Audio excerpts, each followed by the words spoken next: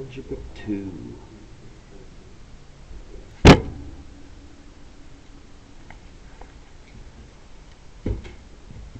$17 and a C, I think. Yeah. Yep. Yeah, sometimes that's all you can do. Yeah, because I was like trying to factor out the 3c squared minus 2. Yeah. Sometimes you just get something that it only has that one basic step of factoring, and there's really not much else you can do.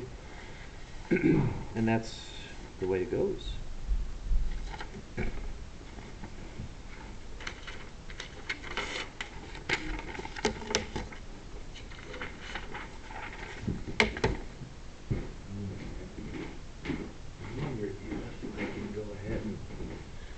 Get this on my video somehow. Oh yeah, just get it on focus.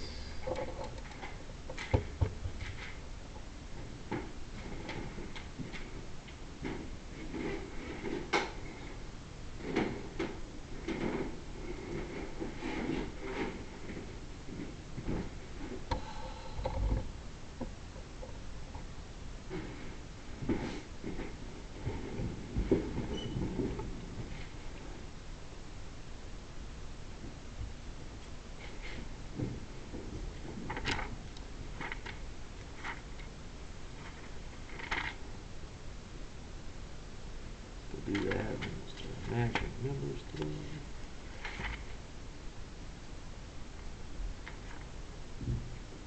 Oh, my head's in the way.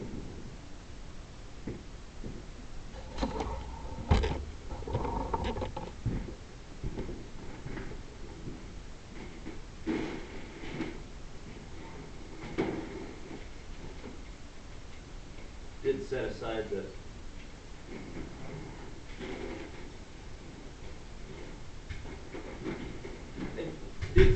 paper. I don't know if any of you football guys want an extra copy of the paper. If you're interested, you can just grab it on your way out. I don't know if you've seen it or not, but pretty good coverage of the game and such.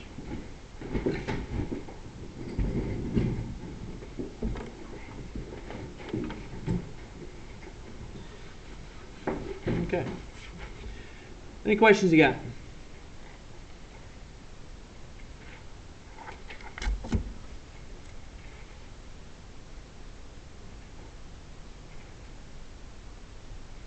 Okay. So you guys are still checking things. I'll give you a couple more minutes.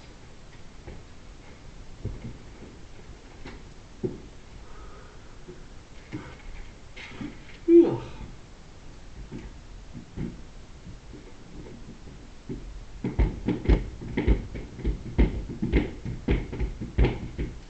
You might have a question on 45 as why, what are they doing? Why is there two sets of numbers? Well, I think if you solved it, you got like 24 and negative 26. Is that right? 24 and negative 26? Negative 24, 26. Negative 24 and 26? That's what I got. I'm going to take a look at that real quick. Because there's just one small thing I want to show you real quick.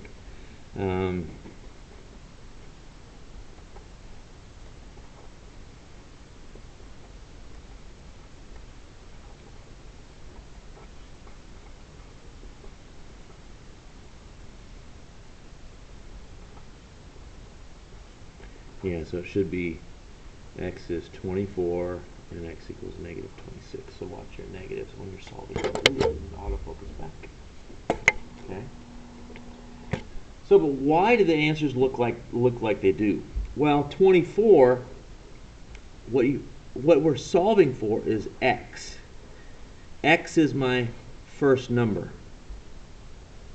So my first number being 24, they're asking for find two consecutive evens. Well, if x is 24, my consecutive evens are 24 and 26.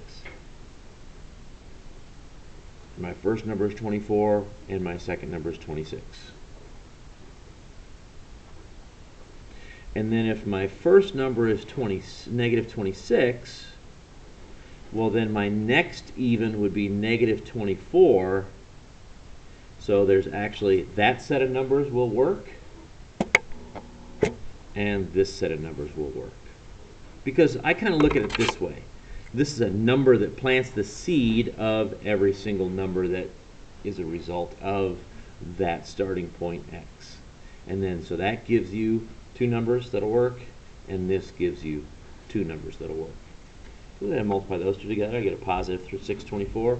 But multiply these two together, I get a positive 624. Okay? Okay.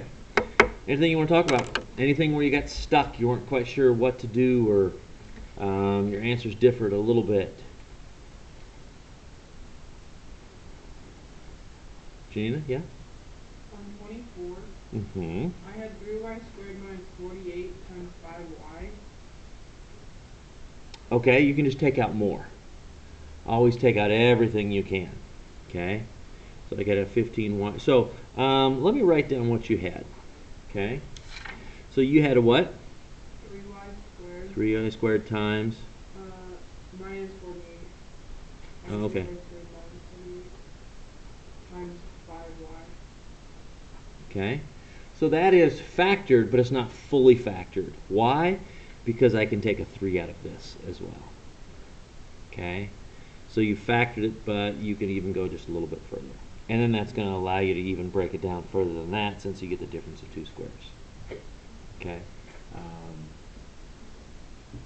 Oh, no, hold on. Okay, hold on. Stop. We can't take out a 5y. Oh, We could take out a 5. yeah. And we could also take out a 3, so that would make it 15. So make sure that whenever you take something out, you think about multiplying it back through, and do I get the original? And always take out something as big as you can. Okay? You like this stuff or not like this stuff? Yeah, okay. Yeah, I thought you might. Okay, good. Any other questions? You guys doing all right with it? Okay. So here's the deal. I only want to do one more problem from this section, and then we're going to move on to the next section just a little bit. Okay. But I want to introduce you to what's called the height time model. Okay. I don't know if we've dealt with this before.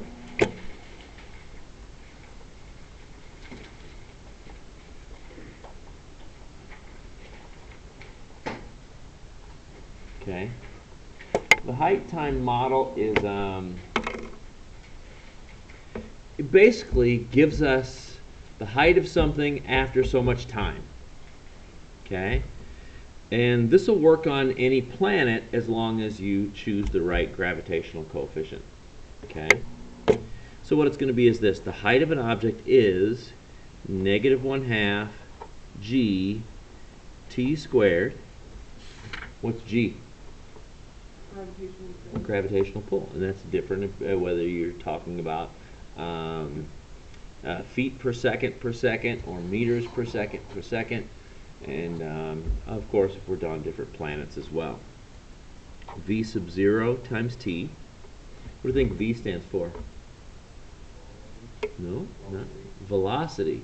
But my velocity has a little 0 underneath it. So what that means is my initial upward velocity. Okay? And this velocity is only just dealing with upwards. It's not dealing with horizontal movement at all. Okay? So I'm just taking a cat, throwing it up, straight up, and that's it. I'm not doing it like a shot put out there. Okay? And then we have plus h sub 0. And h sub 0 is my initial height. Okay? So this actually is the basis of rocket science. Okay? I'll tell you what, all that, I was watching a movie the other night, and they were talking about different calculations that you have to make for this, that, and the other, and I was like, wow. Mathematics is crazy. Because this is ignoring your distance from the Earth. As you get, like, say, 70 miles from the Earth, your gravitational constant starts to change. Okay? Because at some point in time you escape Earth's gravity, and that's related to the mass of your object and the mass of the Earth and how far you are from the Earth, because it's really crazy. What impacts the gravitational constant of a celestial body is the mass of that thing. Like right now, we can figure out what the weight of the Earth is based upon how quickly it makes things drop. Okay? I don't know how. Have you guys taken physics yet? Okay. Have you guys talked about the two things are attracted to each other just based upon the fact they have mass? Okay.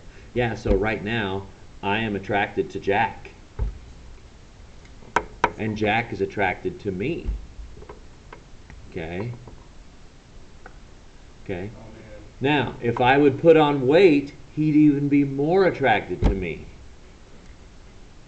Okay? So, well, so the deal is yeah, when you start getting into the edge of space and stuff, and the rockets, oh man, things get really complicated really quick. So anyway, G in Earth is going to be one of two things. It's going to be 32 feet per second squared, okay, and that's going to be negative. Actually, if that's negative and that's negative, so we're just going to keep that positive, okay, in this model. I shouldn't have put a negative there, I suppose. But there's another way we can write it. It's 9.8 meters per second squared. Which one do you guys use in physics more? 9.8. Okay. Sometimes you can even just round that to 10, and it's not going to make a huge bit of difference.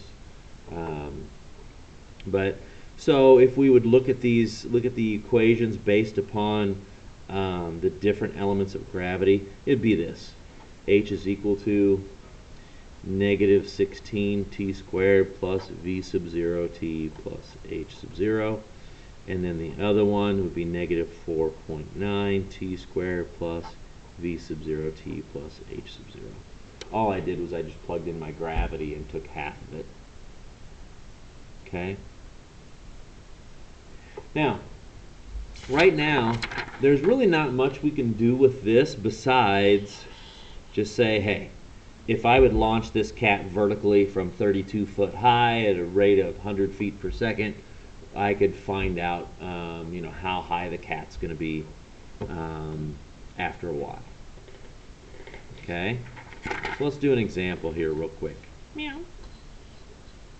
Okay? You know what's really funny is I've always used cats in my problems.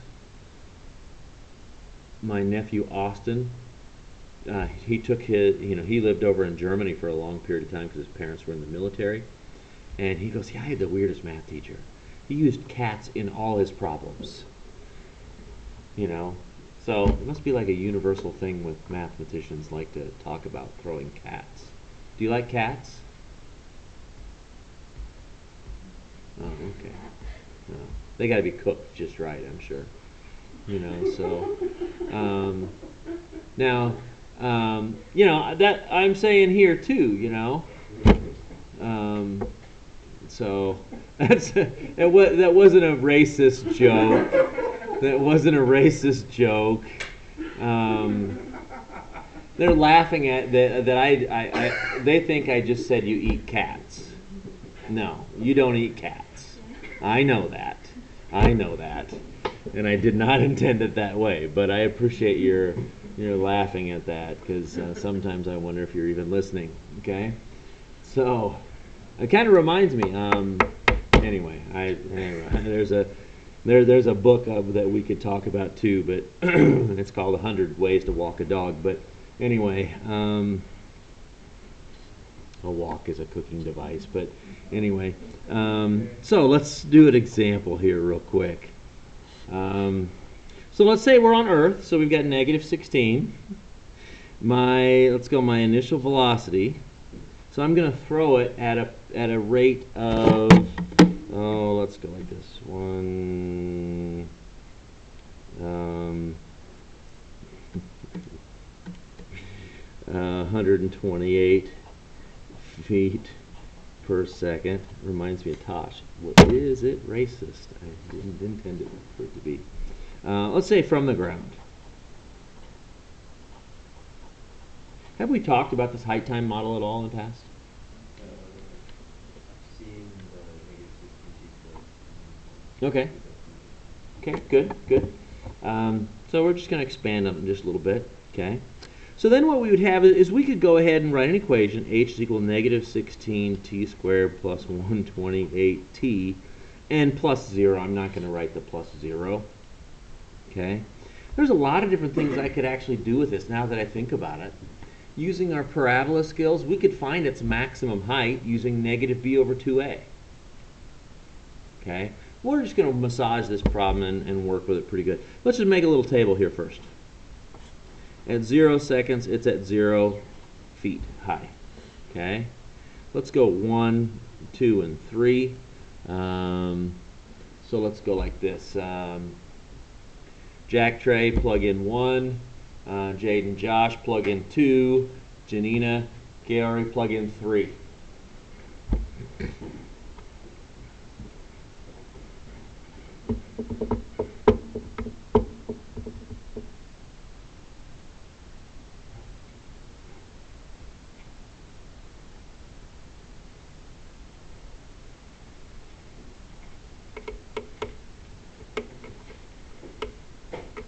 Is anybody willing to edit this video before I put it on YouTube?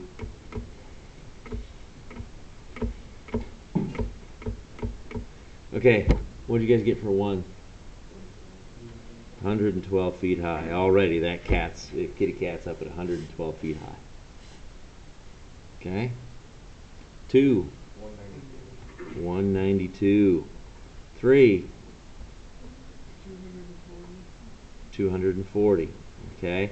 So what we have here is we've got a model that'll tell us how high this cat's going to be after a certain amount of time.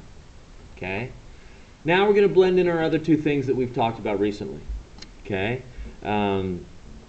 If I ask, how high did it go?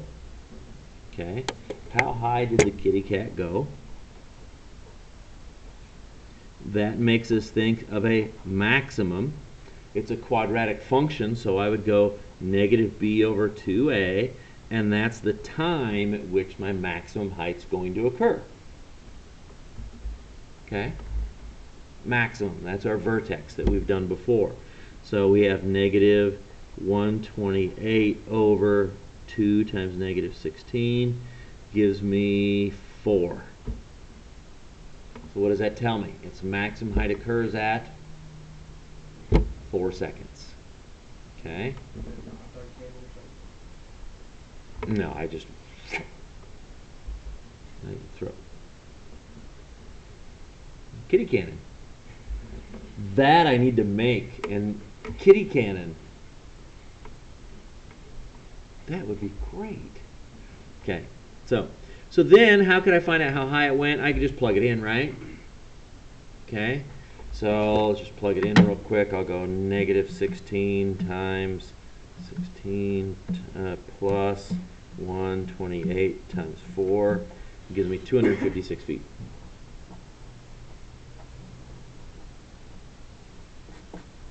Okay, 256 feet high. Okay. So there's another thing we could do, is we could ask, when will it impact the ground? In other words, when will it land? Okay, well, what's my height when it lands? 0. So what I could do is I could take my equation, 0 equals negative 16t squared plus 128t, okay, and I factor it. What can I take out?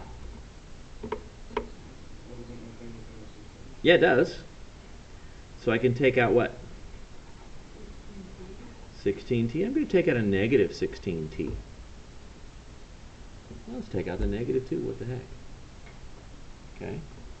So if I take out a negative 16t, what am I left with in this first term? Just t.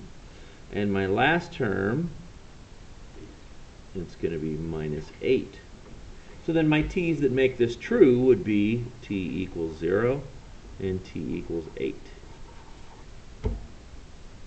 Is it any surprise that our maximum height occurs halfway between?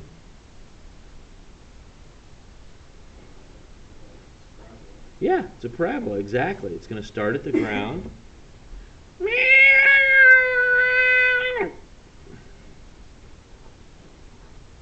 Yeah, my maximum height's going to occur halfway between.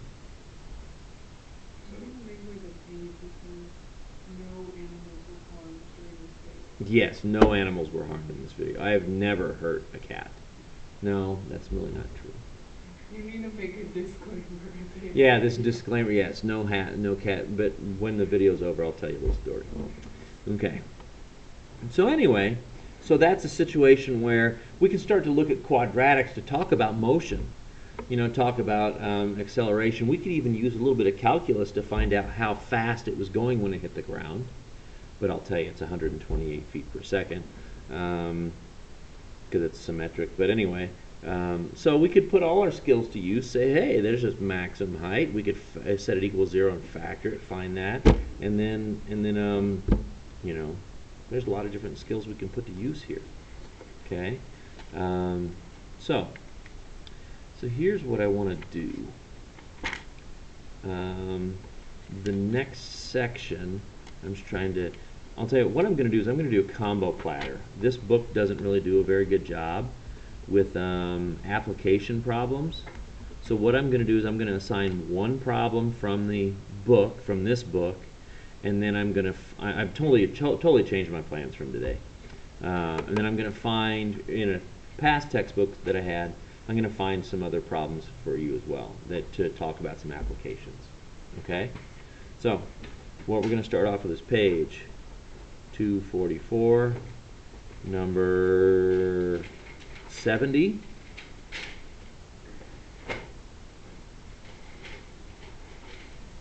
And I don't think we've done the ACT review portion of this. So we'll go 87 through 90. We didn't do that last night, did we? Okay. And then 94. That'll be, yeah, I need to work that too. Okay. Yeah, so totally changed my plans. So I'm going to leave this recording go for a little bit because I'm going to come up with something that'll probably take me about 5 minutes. Test graded? Yes, sir. Yep. Yep. Are we going to be doing imaginary numbers before the December 18th? Oh yes, that is actually what we're going to be doing on Thursday. Okay. And the December 18th is the 14th, right? Yeah. Yes. Yes. Yeah. Do I have that for you? I'm going to, yeah. I'm sure that we do. What? Yeah, we did. That's all We did do a class. Okay. It helps a lot. What helps a lot? John Baylor. John Baylor. Good. We were actually just talking about John Baylor in pre-calculus today. That's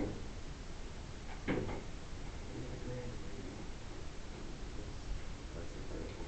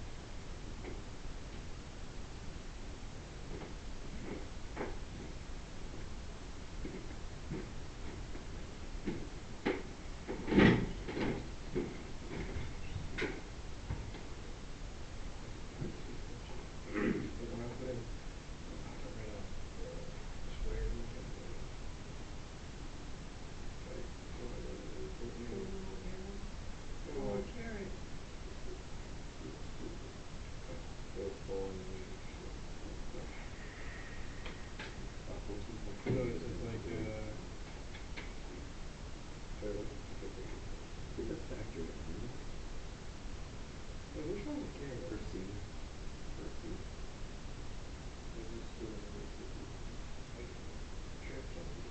Yeah, but I got like some weird numbers. Did you get 1.5 seconds? Damn, is that Karen? I don't hate that. You do negative It's like B that over arrow like 2F that. for the time. Yes. Oh, and then you can It's click above your it. X squared button. Yeah, but Yes. it's not. Wait, what's the V? Is the V the 16? That's what I'm wondering. Well, the B would be the below. Yeah, it would be. It would have to be. Well, no, because the V is the velocity over. How far does it travel before it hits the ground? That would be. Oh, I did see already. See, it's 24. And then B is Is that that one weird way equation. wrong? That's like That's way just wrong. 16 times B. Wait, that's also 24. You go 2 squared. Okay, B is for sure. Well, I gotta do 2 squared first. 2 squared. Or you do whatever you do. Obviously times 1447 plus a negative 4.7 times 1.2. Sorry, what's the previous equation? You get negative 16 2 squared. Okay. C is 16 11. feet. Did you get that point?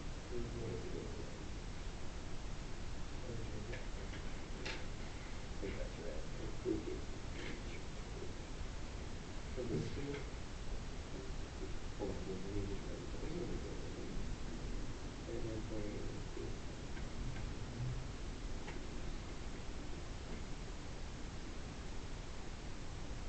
Boom. That's what I got.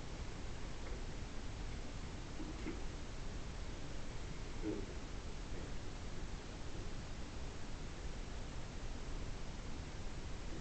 Wait, what's it for 25 meters? That's just 1.5 times 16. Oh, and then you just set equal. No, you just do this. I don't know which one is supposed to be which Plug in variable. 1.5 for this.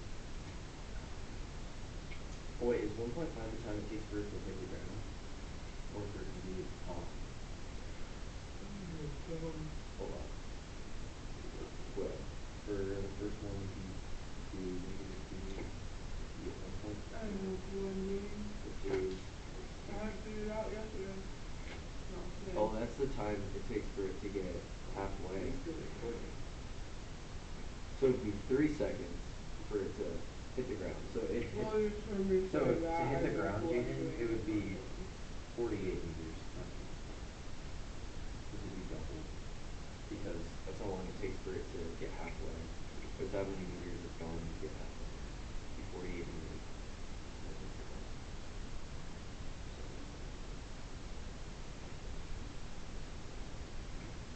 Yeah.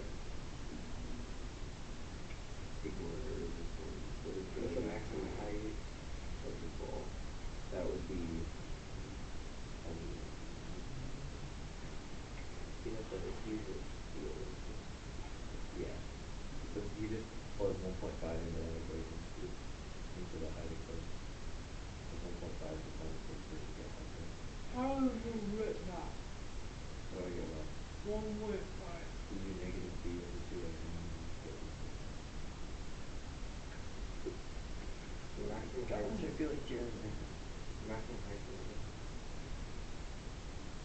It's like 11.025, but it's basically below. 2.5 kilometers or something.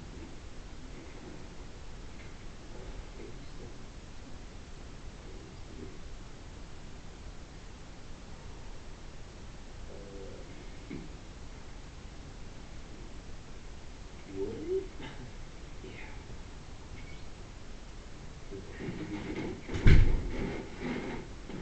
You're still recording. I know. Okay. Because I wanted the other people that are gone to be able to see what we're doing and we can write it down.